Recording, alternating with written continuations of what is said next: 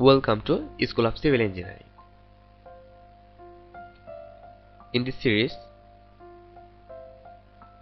I will show you about earthquake analysis according to BNBC 2017 with respect to ASCE 705 and ASCE 710, and I will compare that result, and already I have analysis about earthquake load. So in our previous video you will find that. Here I will discuss about wind load analysis. So let's start.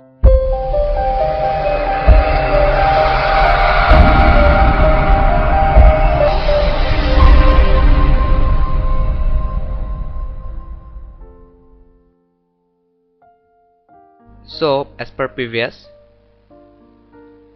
I have created Excel file here. So here is the Excel file for earthquake load, and here all data are same as BNBC 2017, and also this is applicable for ASCE 705 and ASCE 7010. So you'll be able to use that easily. Just you have to change the value from that yellow box. After that you'll be able to change that value. You'll be able to use that Excel sheet and you will find your value here. All required value for our Etabs input as per ASCE 705. You'll be able to input your value here, and if we go here, I have collected all data, and I want to tell you about that. The all data except our location value, for basic wind speed, every value are same as ASCE 705. So you will be able to use that. Just here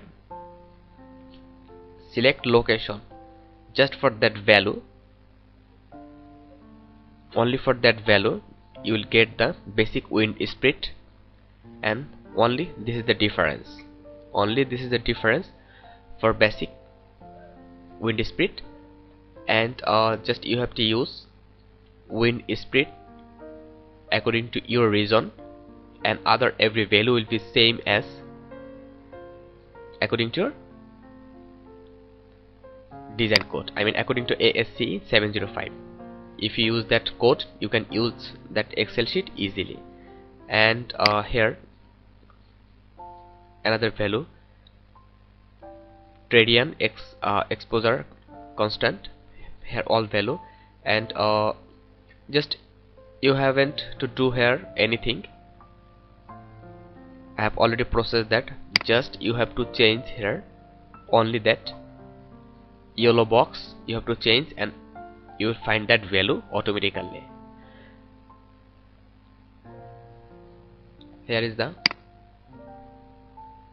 building height of the building in meter, So I'll go to our Etabs, and this is the model that I have used for our earthquake analysis. And if I go here, load pattern, you'll be able, you can see that here 1 2 3 4 5. I have checked that. For that I have checked for 3 types of design code, and both are same. We have found, you know about that.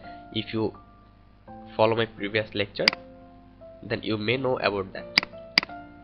And for wind load analysis, I'll also use that model. So here we need height of the building. Height of the building. So for that I'll go here, edit a story and grid system. From here we'll find our building height. So from here we're seeing that our building height is 90 feet. Our building height is 90 feet. And if you want to change that, cancel that, you have to go here,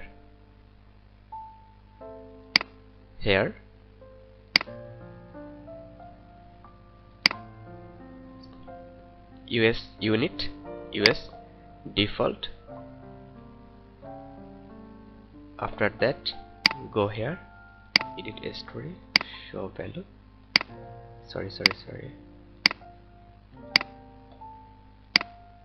it's matrix. So when we use matrix value, then if we go here, edit a story, modify value, and here is the value in meter. So here all value are available in meter. So that is the maximum story height, and this is also the value for the total height. So 27, we can copy that, or 27.432, and after that we have to go here, paste it here as a value. So here is your height of the building. Okay, it's done, height of the building. And you have to do it carefully, because in the height of building the ghost factor are dependent with that. After that you have to select your location. This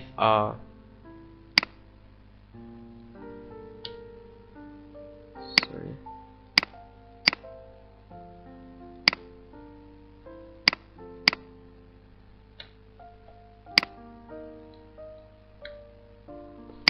okay. So here after that you have to select location, So from here you have to select your location. I am using Gopalganj as my hometown of Bangladesh. After that here you have to change occupancy category. So from here you have to select your occupancy category, and after that you will find your importance factor. So as we have used occupancy category 3 when we have analysis or earthquake load for our earthquake load, so here also I will use occupancy category 3. And exposure type AVC.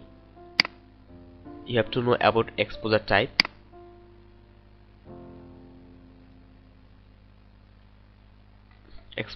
Of your building. So for know about that you have to read about your design code, and according to BNBC it's AVC, and according to ASCE, American Society for Civil Engineers, it's BCD. So A for B, B for C, and C for D according to ASCE. That's the difference. And after that I'm just going to select category A. Okay, done. And after that a structure type KD, we have to select KD. So here is the structure type. Which types of structure we are using? Building, component, and cladding. Building, we are using building. So here click building, and if you use truss building or any other arch roof, you can use that. So building, okay. Then topographical factor, it's 1. You know about BNBC 2017. We can consider KZT as 1, otherwise you have to calculate according to code. I have calculated, and it's similar to, almost similar to 1. That's why we can consider it 1. And also our code or ASCE code define that you can use that 1 if the category are not mixed with our building. After that, length of the building along x direction. So from our design we have to find out our value from our model. So this is the x direction and this is the y direction. So we have to find out the value, I mean length width of x and y direction. For that we'll go edit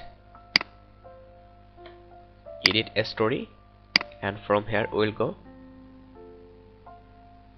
modify grid system, and if we use grid or display grid data as ordinates, we'll found here according to x ordinate our width is 13.7 on 6.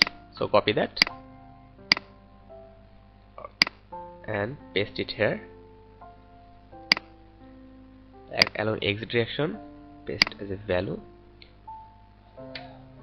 13.7 on 6, and here according to y direction is 22.86. Just remember that you have to select display grid data as ordinate. So right click, copy and paste here for y direction. So we have found our two value here, 13 and 22.86. Now when here is the important thing, from which direction the wind are coming, you have to understand that. Suppose wind are coming in according to along x direction, so it will be perpendicular to y direction, and when wind are coming along y direction, that it will be perpendicular to x direction. So you have to know about that. Here wind direction perpendicular to, when wind are coming x direction, I mean when we'll input our value, then we have to input that value. When we'll input our value for x direction, then we have to select y, because when wind will come in according to x direction, then it will be perpendicular to y. Otherwise when we'll select y, then yet it will be perpendicular to x. So when we'll select x, that will be, it will be perpendicular to x direction, I mean the wind will come along y direction. That is the difference. So everything are done. After that, here is our value. Here is our value for Etabs input, required data for Etabs input. So this value will input Etabs according to ASCE 705 and ASCE 710, and after that we'll compare the two value. And as BNBC 2017 is according to ASCE 705, so you all are able to use that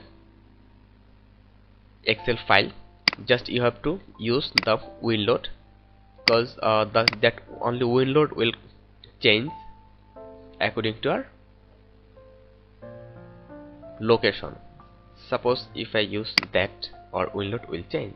There's the way here. So in this way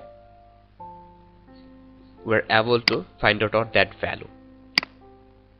And it's okay for today, and our next tutorial I will show that how we'll input our value and how we'll analysis for that for ASCE 705, and another video I'll discuss about ASCE 710. Thank you very much. Stay connected till next.